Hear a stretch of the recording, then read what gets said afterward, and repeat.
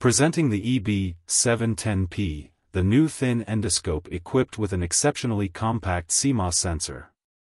This technology means that the tip is a mere 4.1 mm in diameter, so that it may penetrate the periphery of the lung much more easily than a conventional systems.